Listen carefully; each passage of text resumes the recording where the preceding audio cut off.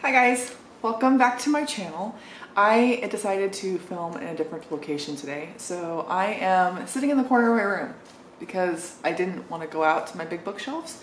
So I have one of my little bookshelves behind me. Actually, it's full size. It's just I'm sitting on the floor in front of a different bookshelf because I don't want to go out to the big ones. It's been a really weird couple of weeks. I've been working a ton, and so I haven't gotten a lot of videos up. But I'm still getting a decent amount of reading done, not as much as I'm used to. I think the quantity is as much as I'm used to, but the size of the books isn't. So I'm used to reading like, 10 600-page fantasy books, and now I'm reading 13. Well, one of my books is this big.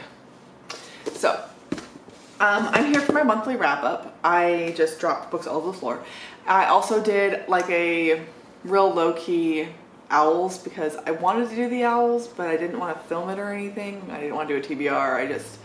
I got busy at work. So for a little while there, I was working every day, and working with middle school students is exhausting. So I figured I will show you the couple books that I didn't read in the readathon, as well as the one book that I DNF'd.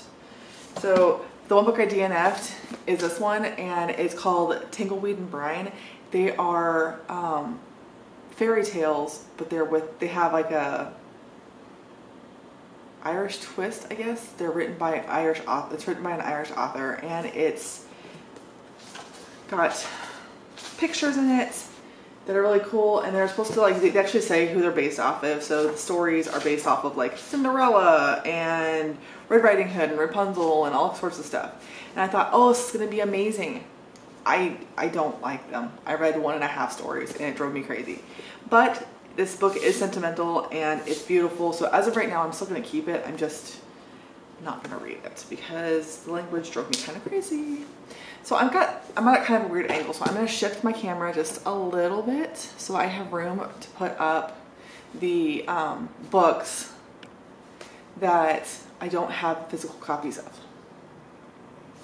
Don't mind me to look at my viewfinder because I'm making sure that I'm in focus. And my battery just started blinking. So I will go until it dies, and then I'll plug it in and put the other one in. Luckily, I have two. All right, so there was a couple books that I read that weren't part of the readathon because I was just reading books, and for the first couple of a first week or so, I was just reading books, and then I'm like, I really want to do the owls, and so I decided to go through and figure out what I had that would fit, and then just plug stuff in. So I do have a couple that didn't fit, and figured I would just share those with you. So the first one that didn't fit was The Brink of Darkness, which is the second book of the Edge of Everything books. I don't know if you've seen it, you would know because it says One More Soul on the side of the first book. I started it back in the summertime. So I read the first one while I was on my trip to Europe last summer, and then I started the second one because I had the arc of it, and I never finished it. I got like 60% of the way through it, and then I never finished it. And I was looking through my Kindle, and I'm trying to read old arcs that I haven't gotten to because I want to be able to put up reviews for them, because I feel bad that I went through this little stint when NetGalley first approved me that I went through and I got a bunch of books and then I didn't read any of them. So I'm trying to go through and actually read these arcs. So you'll see them pop up periodically. Anyways, so I read this book, or the first book of the series, and I could not for the life of you tell you what it was about. All I could tell you was that it was about this guy with no name who eventually became known as X, was a bounty hunter for all intents and purposes hell, and he would come to the world and he would show these horrible people all the bad things that they have done and then take their souls to hell. And then you have Zoe, who witnesses this happen. So Zoe lives up in the mountains, and one of her neighbors gets murdered. She's a little old couple, gets murdered, and the bounty hunter X comes and tries to take the soul of the murderer. She catches it in the act, thinks that it's a terrible thing to do. Why would you take this person's soul? and convinces him not to take it, which was bad because all sorts of mayhem happens when you don't take a bad person's soul, apparently. Because just because you're nice to them doesn't mean that they're going to change their ways. It's basically the point, the moral of that part of the story was. But the problem was that I could not tell you what the book was actually about. And the second book is kind of the same way. It's more of like a character book. There's not a big plot in it. The basic plot of it is that Zoe and X are in love and trying to figure out why somebody who doesn't belong in hell is there as a bounty hunter. So that was the basics of that book. It took me forever to finish it. I did give it 3 stars. It was not a bad book. It just wasn't a book that held my attention for very long. So the second book that I read that I couldn't figure out how to fit into the series, into the readathon, is The Glass Spare. I was reading The Glass Spare with my friend Chris. Me and her are doing this book on haul challenge, which I actually need to start my next one. I got a little sidetracked, and so I did a poll, and the next one is ready to go. I just haven't started it yet. And so I've tried to do like a reaction video to the books that we pick, and this one I have one I'm doing on my own, but this one I was doing with her. We read The Web Queen together, and we both liked it a lot. We read the novellas. She loved the novellas. I despise the novellas. And then we started this one. I had to switch to the audiobook. And if I have to switch to an audiobook, it means that the book itself is not holding my attention tightly enough for me to keep going. So I probably would have DNF'd this if it hadn't been for the audiobook, because that's just the way my brain works. If I can't read it, I usually can listen to it. So I have a couple books that I put aside to, as audiobook options. But I also like audiobooks, and so that's not necessarily an indicator. Like, I have a couple of books that I absolutely love listening to on audiobook, not because I need them on audiobook, but because I love the narrator. Like all of Marissa Meyer's books. I love Rebecca Soler, and she's one of my favorite narrators. And so I will, if I know a book is narrated by her, even if I want to read it, I'll just listen to it because I prefer listening to her books. But this one was pretty good. If you know what the books are about, it's about Mare, and Mare is a red blood, and red bloods are normal people. There's also silver bloods. And silver bloods have magical powers of some sort, whether they're stone skins or they have fire abilities, or they can manipulate metal, or they can run really fast. And they are broken up into families, and each family kind of keeps to their own power lines. Well, during this queen competition thing, apparently the princes have to pick their wives through this competition for basically whoever's the strongest. The strongest queen is the one that will reign.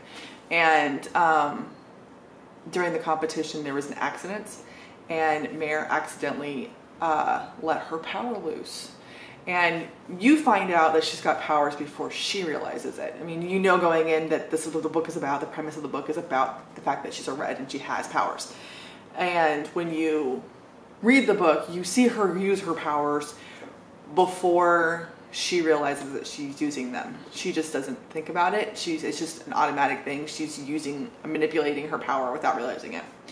But when she realizes it, it's kind of a big deal. This is the sequel to it. There is 4 books right now, plus 2 sets of short stories. The newest set of short stories came out like this week. I don't know if it just came out or if it's about to come out or what, but I know that it comes out either last Tuesday or this coming Tuesday.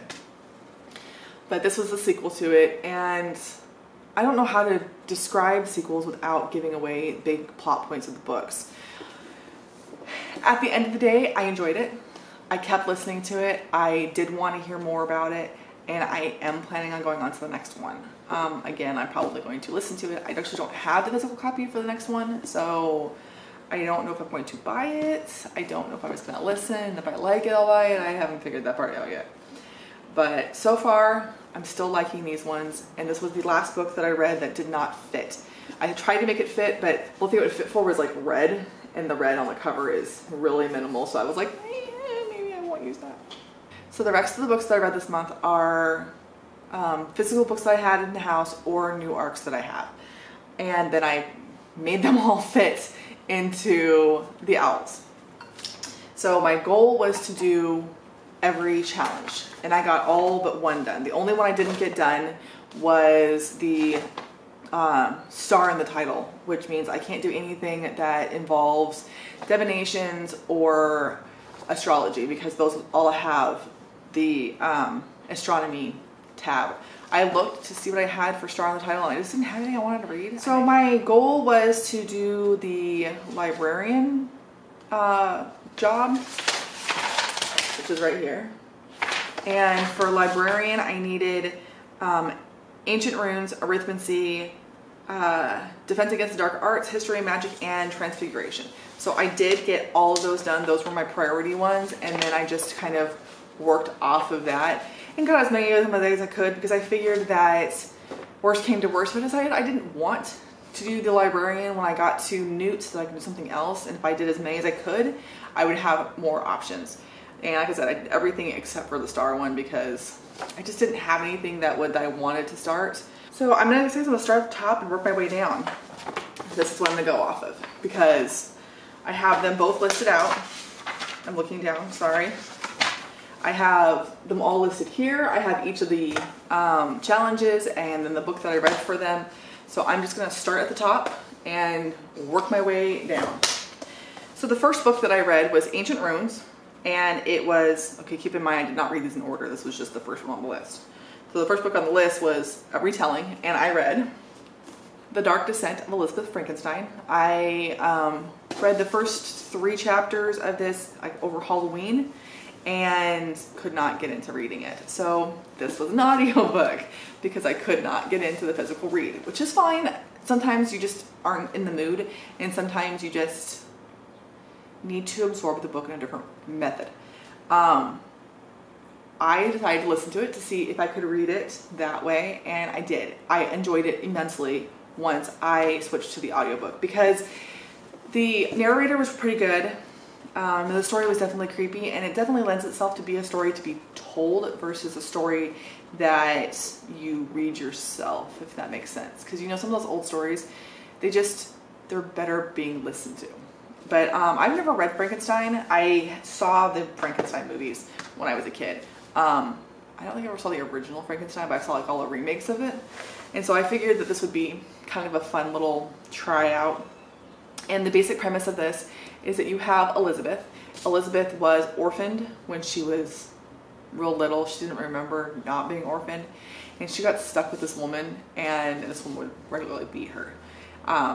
Said that she was just worthless, and the only thing that she did was that she fed her just enough and protected her just enough to make sure that she was still beautiful. So she would like beat her, but not her face. And she kept saying that she was from this really wealthy line of people, and that her only worth was her family history, which of course Elizabeth doesn't believe. She thinks that she was just blowing smoke for people to try to take this girl off her hands. So the Frankensteins came and needed help for their son Victor. Victor is Dr. Frankenstein, and he kind of acted a little weird. He wasn't socially acceptable, and they needed somebody to help buffer him. So they, for all intents and purposes, bought Elizabeth for Victor. And the book is based off of Elizabeth's point of view. So the book runs on one main line about how Victor went off to college, and she's really worried about her place in the household. She's worried that she's going to be kicked out because she's no longer needed as a buffer for Victor. And it goes back in time, and you get to see progression from when they first met, through stories, through memories about their childhood together, as well as this main line of her trying to find Victor at university and bring him home, so that way she has a place to stay. I did look up information about the actual, I looked up the Sparks notes, on the actual Frankenstein to figure out what some of the stuff was going on, because I had no idea, and I did most of it after the fact because I didn't want to ruin myself for the book. But I liked it. I thought it was really interesting. My favorite part was the author's note, because Kirsten White actually says that the reason that she decided to do Frankenstein from Elizabeth's point of view was because of Mary Shelley. Mary Shelley was like 16 years old when she wrote Frankenstein, and she did it on a bet. Her husband was telling her that she needed to do something so that she wasn't idle, and as like a lark, she decides to write a book. Mary Shelley says that her husband is the reason why she wrote this book, and all of it goes to him, and she won't take any of the accolades for herself, or she wouldn't at the time take any accolades for herself. And that really annoys Kirsten. And so she wrote in the author's note that she wishes that Mary had taken some, accomplishment in her own work and not just given it all to her husband. And so she wrote this from the point of view of a teenage girl, because teenage girls are scary, which I can attest to because I have one. I liked it a lot. I gave it 4 stars, and I think that the audiobook was a massive draw to it. I don't know if I would have given it such a high rating if I'd actually read it, but there's something about hearing all this stuff that was kind of creepy, and I liked it. So our next challenge was arithmancy, and arithmancy is 2 or more authors, and I've been really interested in trying Christina Lauren. So Christina Lauren is 2 women, Christina and Lauren, and they write together. They write romances. They do have a couple of YA books, one like small duology called Sublime, and I don't think that one's romance, but I'm not sure. But so for the most part, they write adult romances, which is what this is. It is about 2 people, Holland and Calvin, and I've been trying to figure out the best way to describe this book without getting too long-winded. So Holland lives and works in New York City because she wants to be near her uncles, and her uncles are, one of her uncles produces a musical in New York, and which is very, very successful. So Calvin is a street performer, and he's an amazing street performer, and Holland is kind of in love with him, from a distance, not like she knows him or anything, but she's like admires him and has a little crush on him. And they need a musician for this production that her uncle's doing, and he fits the bill, except for one thing: he's illegal. Roomies is basically a green card marriage, and of course it's a romance. They're gonna fall in love, that's the way all romances go, but there's quite a bit of interesting little turmoils in here. I have had the hardest time trying to figure out how to describe this book, so I'm just gonna leave it at that. I very much enjoyed it, and if you guys ever want to see all the blubbering idiot outtakes, I'll have to show you, because I tried like 4 times to explain this book and couldn't do it. I don't know why, I just couldn't. All right, next. Next was supposed to be astronomy, but I didn't read anything because we went over that already. So the next one was Carry Magical Creatures, and it was supposed to have a land animal on the cover. I stretched this one just a tiny bit because I read the Tea Dragon Society, and well, there's dragons on it, and dragons are land animals, right? Mythological land animals. This works, right? I swear it works. So this was the only graphic novel that I read this month, but it was really cute. My daughter kept bugging about it. I've been wanting to read it forever, and when it came in one of the Outcrate boxes, I thought, okay, this is perfect. I'll have to read this. I do want the big version because the big version is so pretty, and this one is cute, and I'll just like give this one to Elise and then buy the big one for myself. Plus, I want to see what else she's done, because I think this was just a very sweet, cute book. It's about these little dragons that have leaves or flowers or some sort of tea apparatus growing out of them, and it's supposed to be like this lost art to be able to care for and cultivate the leaves off of these dragons, because the dragons are very sensitive, and most people don't take the time and effort to appreciate taking care of these animals and the wonderful teas that they make. At the end, there's this huge list of different teas. I don't know if this is the full copy or if there's more to it than this, but it's really cute. So we have like a jasmine tea dragon, reboso, we have chamomile and ginseng, and all of these different dragons grow these special teas, and most people just don't care about them, but the Dragon Tea Society does. So this is just the sweetest little graphic novel I've ever read. That one was fast and easy. The next one that I read was Under Charms, and that's an adult book, and I've had plenty of adult books to choose from, so I just basically picked one and that didn't fit anything else and put it in here.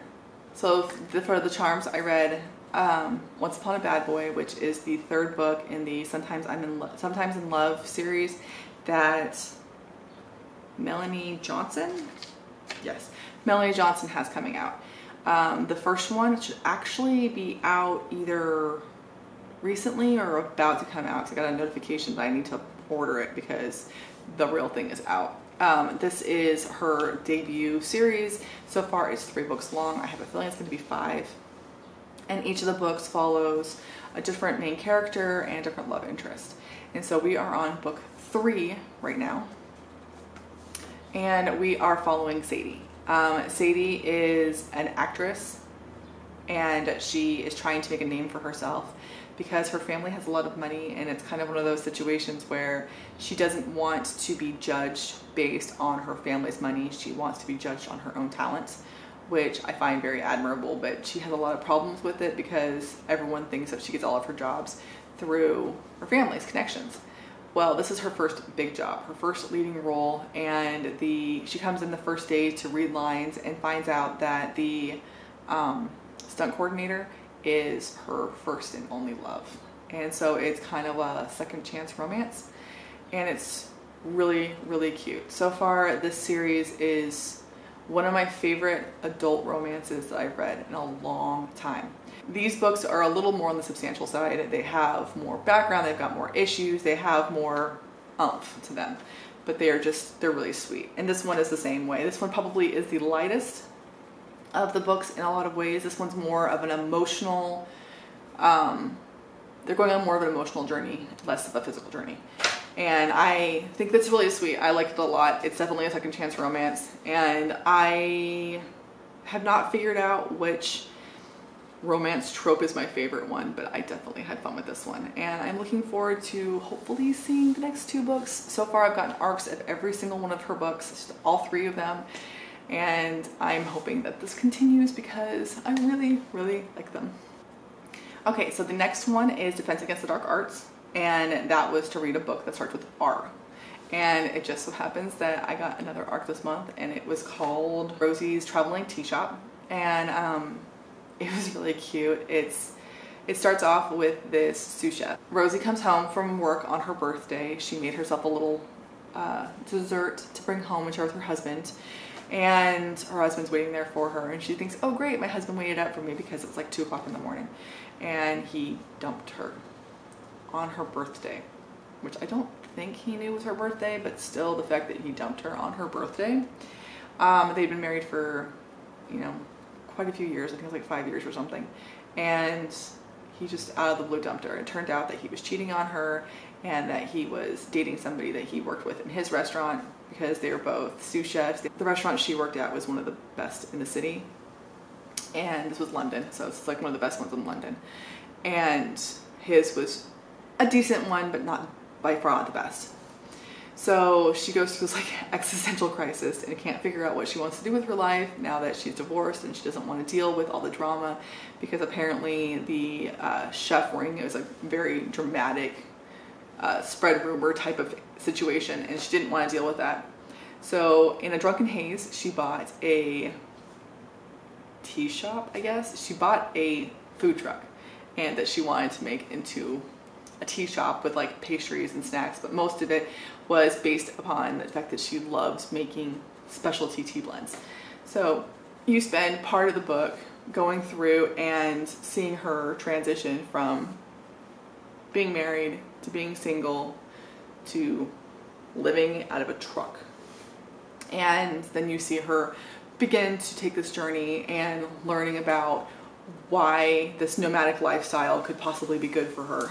And of course, at the heart of it, it is a romance.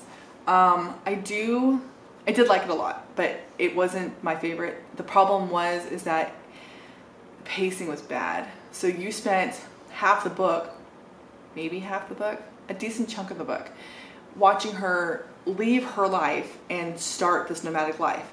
But the nomadic life went so quick, and then the end of it just wrapped up. And I was just like, okay, that was a little abrupt. Goodreads says the book is 384 pages long, but it doesn't feel like that.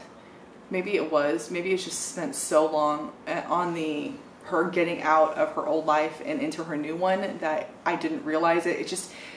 It wrapped up way too fast. I have no idea what the reasoning behind that was. But again, this is an ARC, so I don't know if that's different in the final copy or not. But it just wound up too fast for me. So I gave it 3 stars. I really much enjoyed it. I just was annoyed that the end of it was just there and gone. It's like, oh, look, here's the big problem. Oops, it's gone now. We'll move on to divination. So divination is set in the future. I may have cheated a little tiny bit on this one. So I got the ARC red, white, and royal blue, and a lot of people have been hearing about this book, and I attest that it is a very, very good romance novel. So it's about Alex. Alex is the first son. His mother is president. So there's a lot of political talk in this book because it has to do with presidential campaigns and stuff. And it's also about Henry, one of the sons of one of the princes of England. So the theory here is this is a slightly alternate universe set 1 year in the future. It's set in 2020, the election year. So Alex's mom is going for a second term. She is the first female president. It's a lot of political stuff because there's so many like things they can and can't do, things they can and can't say because they have to think about the voters. And Alex goes to one of the Prince of England's weddings. So not Henry, not the one that he has a problem with, but Henry's older brother is getting married and he's at the wedding and they get into a fight and knock over the cake. And of course, in all this stuff, there's lots of pictures, there's all sorts of like, oh my gosh, this huge rivalry. And so it's a massive PR nightmare. And so in order to make the PR be better, they decided that they should pretend to be friends. And during this pretending to be friends, they actually become friends. And then they become lovers.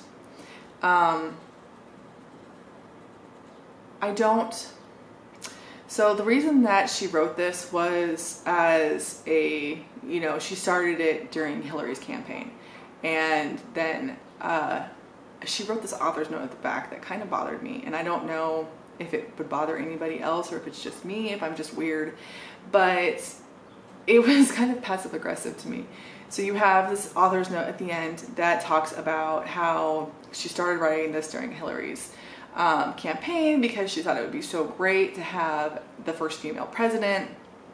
And then when she didn't get elected, when Trump did, she kind of threw a temper tantrum and stopped writing the book and then refused to write the book. And then now she realized that, okay, well, I'm going to make it so it's my perfect utopia of what if a woman was president.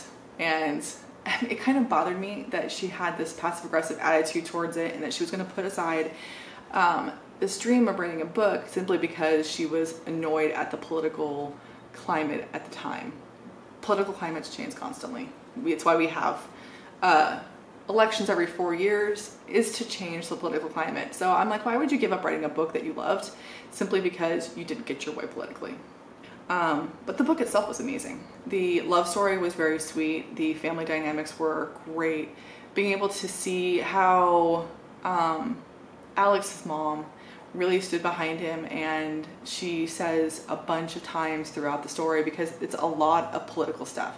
So there is 2 different sides to this. You have Alex's side, whose mom is a president and is going up for re-election. And then you have Henry's side of this, where Henry is a crowned prince in England. And for Henry, it's not okay to be gay. It's just, it's not a thing. It's not okay. And for Alex, it's completely okay, but they don't want to start any unnecessary drama that could affect the campaign if it's not important. And so it kind of goes through, you know, the political sides of it, it goes through the romance sides of it, it goes through the family obligation sides of it. And overall, I loved this book. And I had, based on the book alone, I give this 5 glowing stars. And based off of the author's note, I give this just 5 stars. So that it didn't affect my rating at all, but it definitely did affect how I see the author, and hopefully she's young and grows out of it. Hopefully she's not old and stubborn, set in her ways. I have no idea. I don't know anything about the author. Anyways, so that little tangent aside, let's go back to what I was actually doing. So herbology is next, and that one is a plant on the cover. I read In an Absent Dream, and it has a tree on the cover. So this is the 4th book in the Wayward Children series. I don't know how to describe these books. They're only like 200 pages long, give or take a little. So the first book is Every Heart a Doorway, and if you've never heard of it, I'm shocked. You probably are new to BookTube. Or new to books in general, because these books have been everywhere. They've been like this massive thing, and the book 5 just got announced and has a cover and everything. I don't know when it's actually coming out, but it got announced. So the Every Heart a Doorway books are all about these kids who go through doorways into other worlds and then have to come back. So the theory is what happens to the Narnia kids when they come back? What happens to Alice when she comes back? What kind of different effects mentally and physically does it have on the children who get to experience another world and then can't stay? Some get to go back, some are banished forever, that kind of thing. So this one, if you read the first book, is about Lundy, who's one of the teachers. If you read them in order, in publication order, she's had 2 prequels. She's had Every Heart a Doorway, which was the first one. Then she has Down and Among the Sticks and Bones, which was a prequel about a set of kids from the first book. And then you have the 3rd book, which is a continuation of the first book. And then you have the 4th book, which is another prequel about another character from the first book. If that makes sense at all. So this one's about Lundy, and her door goes to the goblin market. And I don't know what I expected a goblin market to look like, but that's definitely not what I expected it to look like. And I liked it so much. My only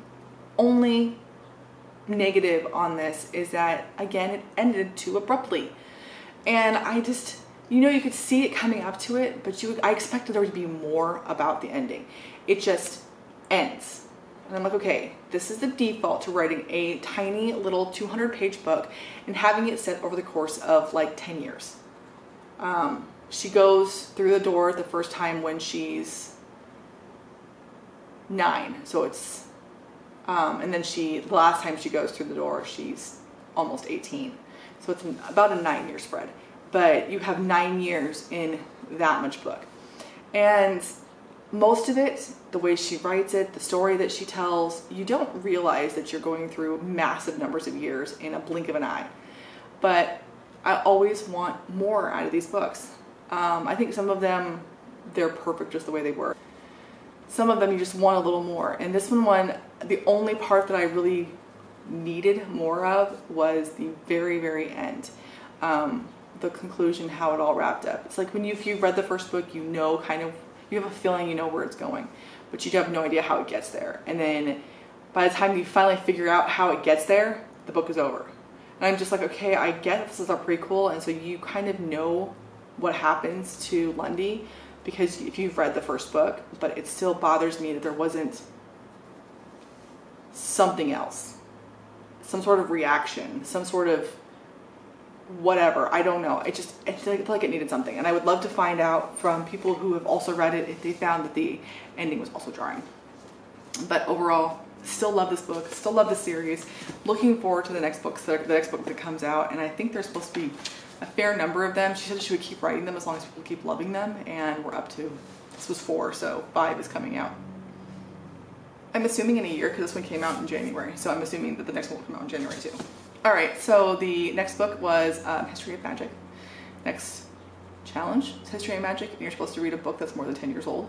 I listen to Harry Potter when I sleep, which will be stopping very, very soon. My husband leaves in a week, and when he leaves, I am switching to a book that he hasn't read yet, but I have, and so I didn't want to spoil it for him, so I've been listening to Harry Potter over and over and over again, and I still absolutely love Harry Potter, so I have no qualms about continuing to listen to them, but I'm excited to be able to listen to this other book series that I have in mind. Anyways, I read Prisoner of Azkaban this month, listened to, laid in bed, and dreamt about. Something along those lines. So basically how I do this is I set a sleep timer on my phone and I start listening, and then when I wake up in the morning I rewind back to where the last thing I heard and then start from there again. But last month I finished The Prisoner of Azkaban, and all the Harry Potter books have been out for way more than 10 years, some of them over 20. I think that Prisoner of Azkaban's on 19 right now, or just hit 20 or something like that. I know that that's the book that's going to come out next in the special covers, the special 20th edition quick cut covers. That's the one that's coming out next. So I'm assuming that means it's coming in on its 20-year mark. So I figured that one would work great, and I love the Harry Potter books. And if you don't know about Harry Potter, I'm shocked, because I think there's only a handful of people on the face of the planet that probably don't know something about Harry Potter, if not have watched or read or something in that world. Alright, Muggle Studies is a contemporary book, and like 95% of the books that I've read this month are contemporaries. And this one is also a contemporary. This is only his. This is one of the Susan Mallory books. I have more right here behind me. It's a 20 book series, and I had started reading them, and I was getting them from thrift books, and it took like a month and a half to get here. Sometimes it takes a week. Sometimes it takes almost 2 months, and this is one of the ones that took almost 2 months. I don't remember which one this is. I think it's like number 6. But this one is about one of the triplets. So this is the third triplet. This is Nevada. Nevada is a townie that lives in Fool's Gold. She is a construction worker, and she worked for her brother, formerly their father's construction company. When their father passed away, their brother got the company, and she just went directly from school to working for her brother and never actually had to try for a job.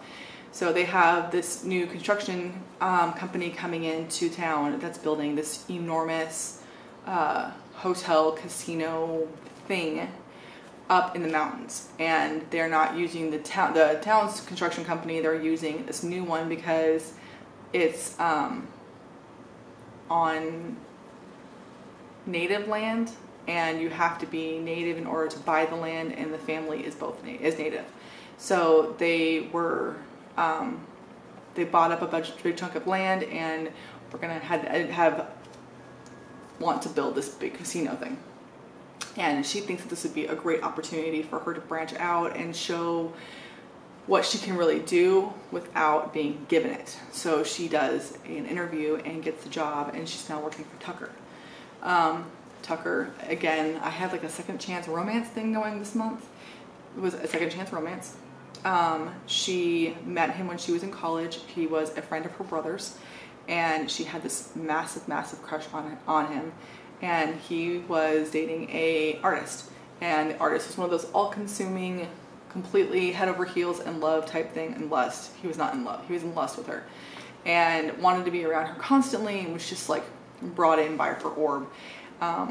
So him and this artist broke up, and she saw it as an advantage to get to know him better, and they had like this whirlwind, like one night stand that was her first time, and it was horrible, and she has all these horrible memories for it. And so when she went to apply for the job, she thought she was going to be applying to work with his father and not with him. And when she found out that she was working with him, she kind of had this like crisis moment.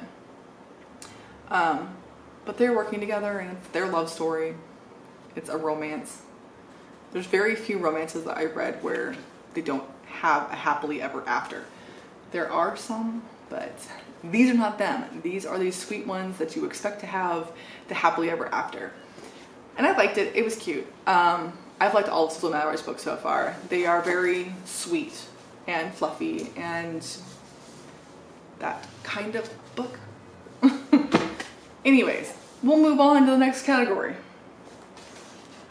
Ooh, we're almost out of categories. Okay, so the next category is potions, and it's a sequel. I read The Everlasting Rose. Listen to The Everlasting Rose. I bought it on audiobook. I listened to Bells, and I loved the narrator for it. And it was one of those challenges. I had Chris pick my TBR, and it was back in September, October. And she picked the Bells because she was curious what I would think of it. And I had a bunch of books I needed to read, and I couldn't find an audiobook for any of them except for Bells.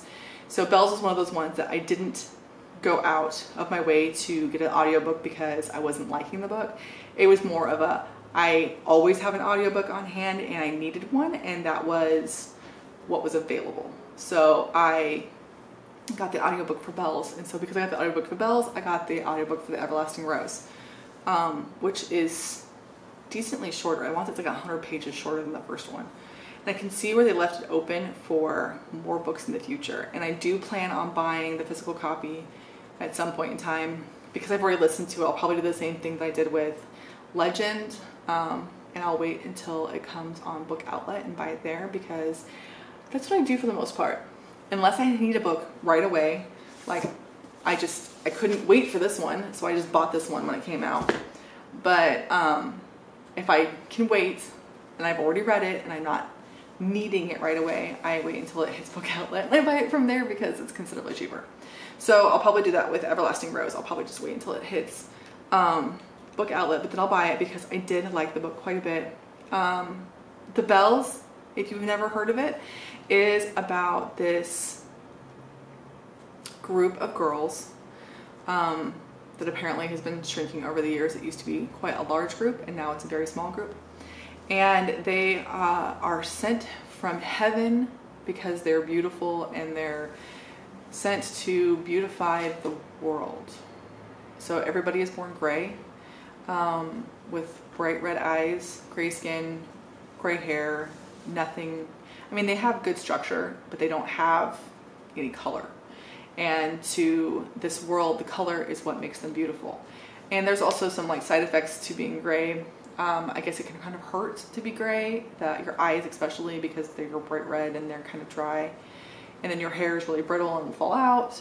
So you have this thing where you have these people that are gray and they feel like they're ugly. And then you have the Bells that are beautiful. They're an array of colors. So you have every color under the rainbow as far as human skin tones, from the palest pale to the darkest black. And they are magnificently beautiful. They have great skin tones. They've got great hair colors. They have this, they're just the rainbow. And when whereas more of them, there was a broader range. Now we only have a handful, so we still have the range. We just don't have as many in the range. The Bells have the power to give beauty to other people, and so they will play with skin tones and hair colors and eye colors, and you have a couple people who prefer to be darker and a couple people that prefer to be lighter, and you have a range of different hair colors that they want, from platinum blonde to bright red to black to different textures, curly, straight, and you have all this different stuff that they can do with these people, that they can change them by using their arcana, which is like their special magical power to make things beautiful. But it's a corrupt system, and there's a lot of drama and corruption based around all of these books. The first book, it talks about how the girls all get placed, and they get placed in these tea houses, or as a favor get placed at the palace to work with the queens and princesses and stuff. But it's a very flawed system. You've got a lot of political dynamics. You have some people who have power that shouldn't. And it's just, I don't know, it's a really interesting story. I definitely like the second one, but I feel like it needed a little something again. That was like the theme of this month, that if there was anything that I disliked about a book, it was that it was missing something. And I know that Danielle Clayton left it open enough so that she could possibly do more books in the future. And I don't know if she left it so open because she was hoping to write more books in the future, but as of right now, it is just a duology. There isn't any more books coming out, but she did say that there is a possibility that sometime in the future she'll have more. Overall, I liked it a lot. I give it 4 stars. I like Belle's a little bit more, but I think that was just because there was, okay, so this is a really minor spoiler. So if you don't want any spoilers at all, then I'm sorry, here it is. I'll put my hand down when the little tiny spoiler is over. They have this group of women who are the spiders, and the spiders are gray. They are trying to be as natural as possible because they're trying to get away from the beauty regimes. And when you first meet the spiders, they do this like really stupid salute thing where they like talk in unison and have their motto and do this little dance thing that I thought was absolutely stupid and absolutely ridiculous, and actually took a little tiny bit away from the books for me because it was annoying. And they did an abbreviated version of it through the book, and I'm just like, stop doing it. Okay, so there's my little spoiler. I hope that those of you who have read it will let me know if it was what you thought of my little spoiler, and those of you who didn't, I hope you just kind of skimmed over it, which is what I do when I know there's a spoiler for a book that I haven't read and I want to. I always just, you know, skim over those little sections. Okay, so the last one is Transfiguration, and it's a red cover. I tried to make this one my red cover, but as we know, I DNF'd it. So I have a little military library on base. On one of the bases, we have several bases. We have one of our bases has a little library that has a big bookshelf outside in the hallway. It's a take and leave situation.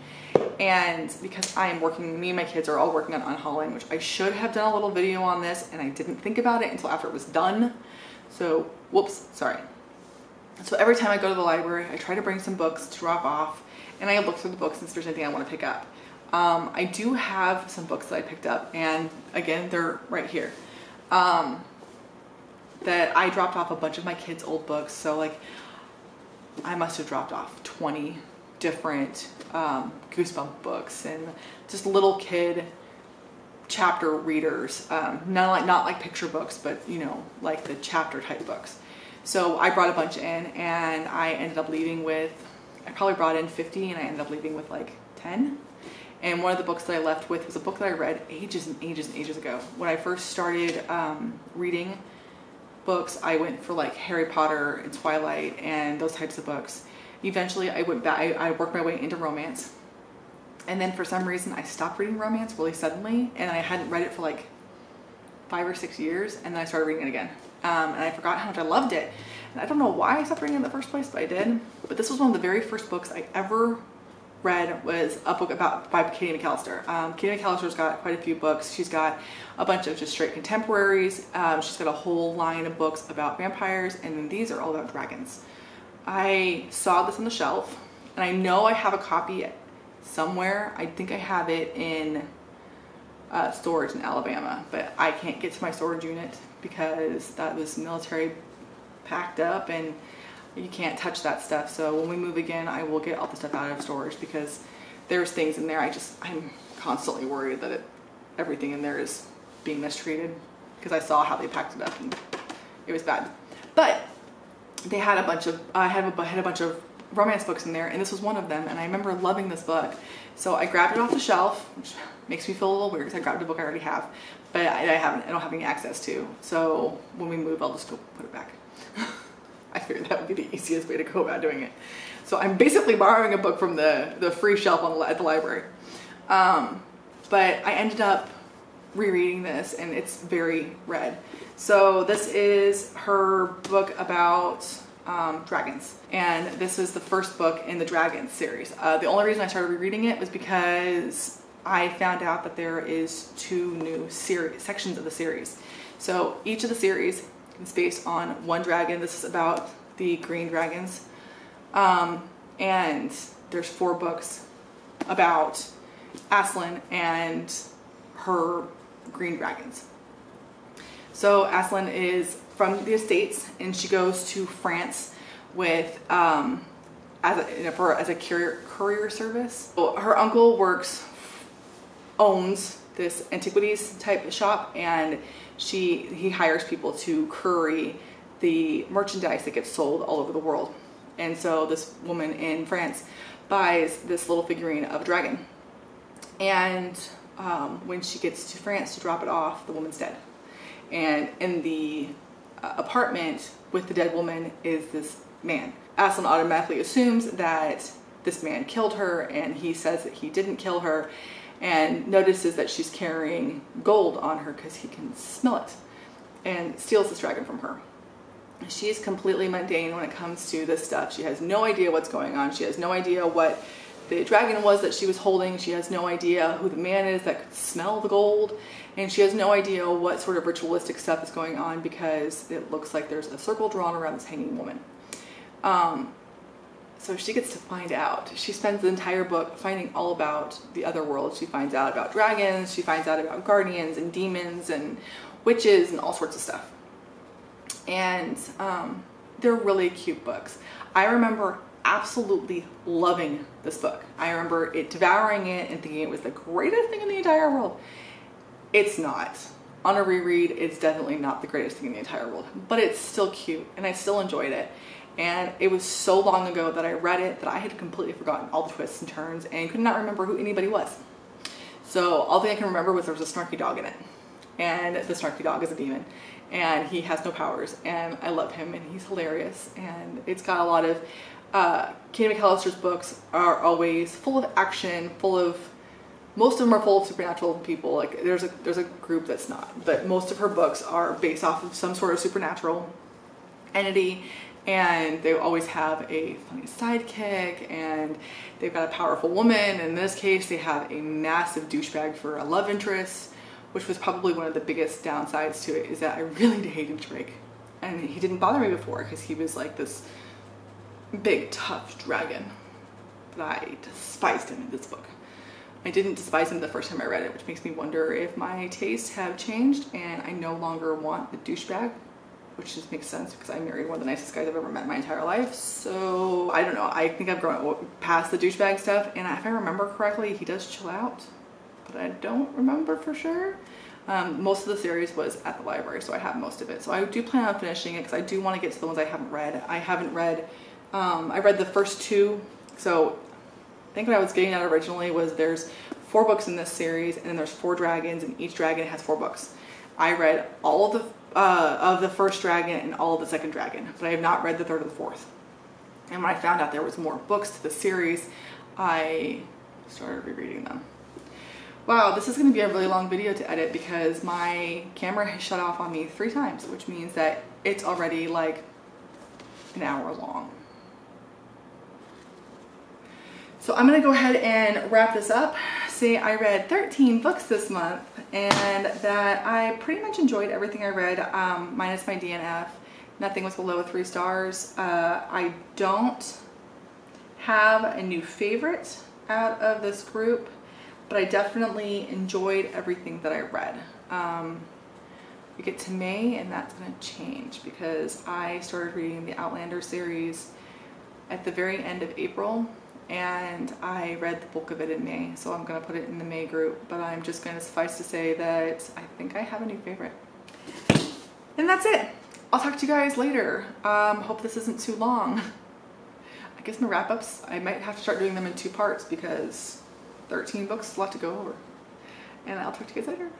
Bye.